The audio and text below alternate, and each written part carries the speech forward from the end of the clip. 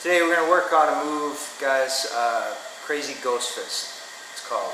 It's out of our Mantis Boxing. We're going to work from here, guys.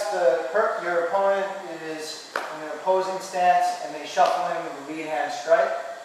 So here I want to parry the punch and move offline. I'm going to come off to the side, and why it's called ghost fist is you mask the punch underneath their arm so it gets harder to see it coming in.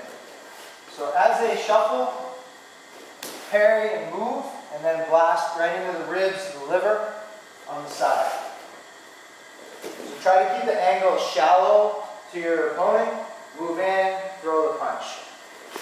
The other variation that we can do for this move is the step in, like with an overhand right. So here they're set up, they come in with a big bomb, set up, throw to the side. Same thing, move off. A little bit of slipping involved, drop your stance.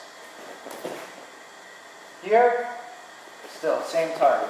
You step in, same thing. Cut your angle, move in, attack.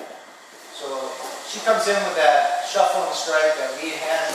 I go here, changes, closing step, toe kick to the ground.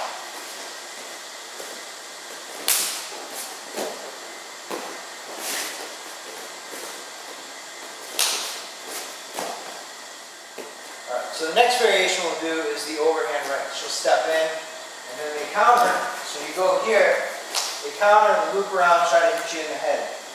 Trap the arm, go to the clinch, hit the knee, and then reaping leg throw.